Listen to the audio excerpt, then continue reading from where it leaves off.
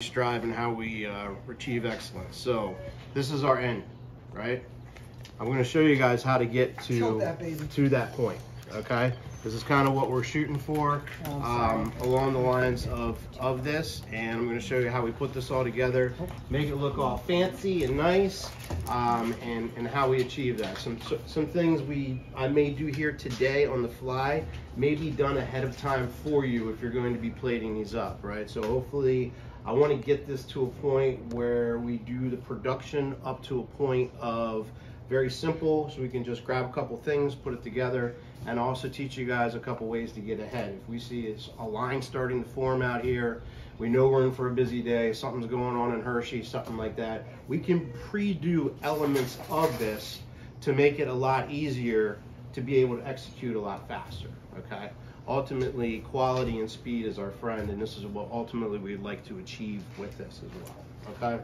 So we decided to go with this as a vessel, biodegradable, good for the look, the feel of the winery, all that, instead of a plastic foam container, anything like that. All right. Biggest downfall with this is we've got a lot of things that have a high fat content. What happens with the high fat content? Right through the bottom of the board. So we need the paper. This stops that from happening. Okay. Plus it'll add a little contrast, a little fun. So basically your boxes are going to be up like this. You're going to want to take them and actually fold them down, fold them out, okay? From this point here, I believe this is probably going to be a pre-done type situation, or this might be pre-shift. As you show up for your shift, you're not quite busy yet, you're going to have to go in and fill ramekins. We've got our honey from Cassel, very good, and I've got a little truffle, spicy truffle mustard. So truffle hot sauce and spicy brown mustard mixed in a very secret ratio, which I will absolutely share the recipe. I am all about growing people, not being secretive about anything. But these are going to be kind of our accoutrements to go with our meats and our cheeses and all that stuff, okay? Chad, can I stop you there for just a second? Yes. Only because you put your deli paper in a way that looks very attractive. Yes. So like if it was me, I would have put it in not that way. So I thought you might want to just point out that you put it at an angle. Yeah, you want to counter it, right? Yeah. So what I mean is not line it straight up and down. You kind of want to to set it off. I think you're doing like a little gift box, I right? spent a morning of shopping with him, and he's talking about how he should slice things on the bias or straight. It's like, well, you just slice it, for God's sake. Okay. No, he's all about this look. And this is why we're selling presentation. this at the price point we're selling at versus throwing a bunch in a box, giving it out and making $6. You know what I mean? Something like that. So the presentation is going to play a role in this. Obviously, depending on business levels, depending on how things go, nothing is set in stone. I've never set up a charcuterie program like this before either. So feedback is important. What works, what doesn't work, and we realize that we pivot from there, right? I know everyone's tired of the word pivot, but it's a good word. Okay, so the reason I do these first, these are kind of my anchors, right? It keeps my paper down, and then I'm going to start building off of those. It gives me a good weight point to kind of build against, all right? So first thing we've got here is some Hard salami? Yeah, this is hard salami. It's got a little red wine in it. We picked this up at Restaurant Depot. Very good product. Hopefully on down the road we're going to use Cassel wine to make the salamis, but that's a ways down the road. So fold into a pizza slice. So as I'm doing this, I am basically folding it into quarters, okay? So what we want to do, we want about a 1 ounce portion on this, okay? 1 ounce portion is going to be about 5 slices of your round salami. So you have chorizo and you have salami as well.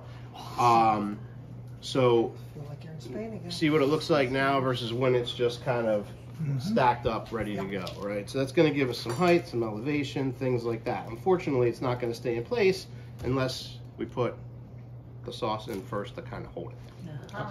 Okay. So, key ingredient. Another key ingredient. You guys see what's on my hands? Oh, the gloves. We never touch ready-to-eat food without having gloves on. Health department shows up and sees that, you're going to have a good talking to. Okay? So, always got to wear gloves with anything ready to eat. Right? What is that? Chorizo or pepperoni? This is a chorizo. So, same thing, about 5 slices, something like that. Right? basically after you do a couple of these, you're gonna get a feel You for. like doing them in opposite corners? Yeah, you could do it opposite corners. You could do 2 corners. I mean, use your creativity. You'll get, like I said, after you do a couple of these, you kind of get used to it. What I plan to do is hopefully when we get different meats in, things like that, kind of do a demo one and possibly take pictures of it. So as you guys change shifts, things like that, you'll be able to have a good jumping off point from it. Like I said, it doesn't have to be 100% precise. It just has to look good, okay? So with the prosciutto, with this, now I can't fold this into quarters because it's very, very long and lanky, right? So I just kind of give it like a little wrap, almost just kind of ball it up a little bit and let it fall into my hand. It's going to give you a little texture and things like that. It's also going to give me a lot of height, a lot of elevation, make it look like there's a lot more there than really is, okay? So once again, you're looking for about the same size portion of meat that you have on the other one. Normally two and a half slices, something like that, is probably where you're going to want to be. Now this varies. When you buy it whole, it starts like this and it kind of shrinks down as you go up. Right. So as I slice it, your pieces get smaller and smaller. So you might have to put an extra piece in there, something like that. Okay. Ultimately, you're shooting for an ounce and a half. From Gram scale? For what, from lower to I have to gram talk scale? to somebody. They're like $8 on Amazon. Okay, so from this point, we've got our meats in, we've kind of got them cornered, and now we're just going to start filling in the blank spaces. Over here, I've got some Manchego cheese. I can put this in however we would like. Once again, yes, this is going to be about 3 pieces. It's going to give you about 1.5 ounces of cheese, okay? This little guy right here, this would be nice for you guys. It'll be pre-portioned when it comes in, or I'll show you guys how to portion it if I'm not around. Essentially, I weighed out about 1.5 ounces of goat cheese on the scale, threw it in a piece of plastic wrap, and then all you do is take the piece of plastic wrap it around, give it a little twisty twist, and voila, it looks cute, right? Because goat cheese comes in a big log. If you try and just do a slice of it, it's never going to hold up. It's going to fall apart on you, and it's not going to look very presentable. This way, nice, tight, compact little thing. Other options, we could roll this in like fresh herbs. We could roll this in peppercorns. The world is your oyster when it comes to that type of thing. Okay?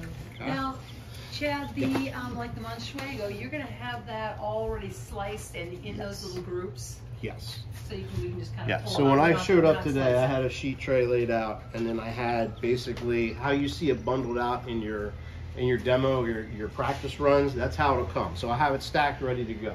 Right? And you just grab that whole bundle and realize one stack goes in one box. Okay? So we've got that. One more thing we're also going to introduce, I'm going to steal it from this box here because I only cut enough for one, would be the, where's the cheese from? The cheddar cheese that is Jubilee Heritage. Yeah. Jubilee Heritage. So apparently they use some of our wines in there, Cassel wines in there. So we'd like to keep that production and selling going for them as well. We're not here to cut anyone out.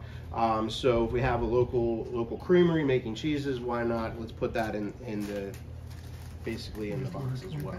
Okay. We're also looking into some local producers of soprasadas and other charcuterie items. So we might be getting those in as well. We'd like to be able to advertise that we are using local products, things like that. Okay, that seems to be a very, very big trend right now. That's actually from this point right here. So we know we're going to have a busy day, right? We know we're going to be long. It's going to be very, very busy. We can prep these out this far ahead of time. Okay, we can get this all set up, and then we can just put them in and we can refrigerate them. Okay, so yes, I know that took a little while, and if you have to do one right away, it's going to take a little while. So if you have a couple of these made up, you don't sell them right when you get an order for them. What you do is you keep making them up until you can't keep up with the pace, and then that's when you grab the ones that are already pre-done, garnish them up, and then put them out. Okay, that's what's going to help you kind of get through that rush, through that process. Okay, but like I said, from here it's basically just garnish. We'll have some kind of bread element. We're still kind of playing around with this. This is some fresh baked focaccia that I did today. This is actually untoasted. This is toasted on one side, and this is toasted on both sides. We did some crostinis earlier, and they didn't last the weekend, so I'm looking to get you a nice product that is going to last the weekend, Friday, Saturday, and Sunday. That way we don't have to worry about it going stale. Fresh is good, but you know, it does come with the fact of no preservatives, no anything like that. So, you know, it's something, one of those things we're gonna have to work towards to be successful. Got a couple of olives on here. I believe these are carbonados, a couple black olives. We're working on olive blend. Basically from here though, we're just filling in the blanks, okay? Like wherever you see a little open spot, anything, you're trying to tuck, you're trying to create elevation. Here I've got some candy pecans that I did. These are basically a chipotle powder, brown sugar, regular sugar, cinnamon, and vanilla. I toss them in egg whites, and then I toss them in that sugar mixture, and I cook them off for probably about 45 minutes, half hour, 45 minutes, until they get nice and crunchy like this. I believe there's walnuts on your thing, same recipe there as well. What temperature do you have it on? Usually that just about 300. Yep, about 300. Set it for 15 minutes. So like I said, you're just looking to fill in the spaces, okay? There's not an exact weight on this. You want to make sure everything's visible and seen. And then last but not least, we thought we'd introduce a dried fruit element to it as well. That was Elias's idea. Figure maybe we could get some stuff from Strites when it's in season, hopefully cheaply. Although they advertise their strawberries are to die for right now. Oh my God, they are. they're $21 for what was it? Pick your own 44 quarts, I think, for $21. I was like, geez. Yeah. I guess you're right, Greg. That frost really killed them. And then last but not least, I'm thinking somewhere along the lines we should probably get some fresh fruit on here. Grapes would probably be best, seeing as we're at a vineyard. And that, you know, we can actually cover up That is amazing. the canisters, because those aren't so showy, but and they'll support the grapes, right? So there you go. Got a little bread element. Normally when you're talking about charcuterie, you're not going to get a whole lot of bread with it, right? I know it doesn't look like very much for all the stuff that's on there, but that's really not the way they're meant to be eaten, okay? It's not put everything on bread and eat it, which sometimes in this area people have that concept. It's just supposed to be more of a garnish and things like that. So we've got sweet, a little spicy, we've got salty, we got a soft cheese, we got a semi-soft cheese, we got a hard cheese. The manchego is actually sheep's milk. Goat cheese, obviously goat's milk. And then our cheddar is going to be cow's milk as well. So we've hit on all different, basically different ranges there and whatnot. But so that's kind of the concept. People want to order a couple of them. Obviously we're going to build this a little lower. We're going to sink it down in. So one thing that's nice about these containers is that they do fold up, right? And you can stack them, right? So that, boom, done. Someone comes up and orders 3, you go boop, boop, boop, right up, and out you go. Okay? So that's kind of what we're going for. Like I said, as the seasons change, as we go through things, we can change up different sauces, we can change up different fruits. Like I said, we're looking into local meats as well. We're looking into some other local creameries as well. Keswick, they do a really nice job. And their farm, or their barn, just burnt to the ground probably about 6 months ago, so they're finally getting rebuilt and ready to go. So that's an option as well too. So one of the things I think we gotta reinforce is that the meat elements are pretty expensive. Absolutely, and so are the cheese elements. Yeah, that's why we were really, he was very specific about how much.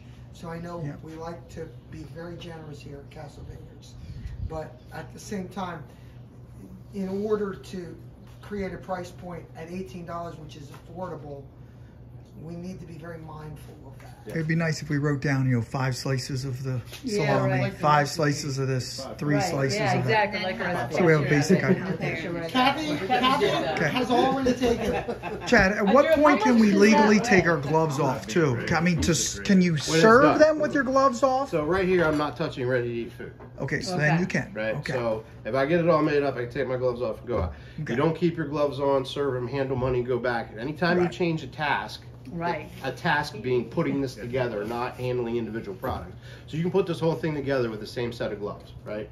So when you go to give it to him, you can take your gloves off, reach down here, and hand it to him that way. Like I said, anytime you're dealing with money, make sure you're not wearing gloves. After you handle the money, make sure you wash your hands, put gloves on, and then go back to the task.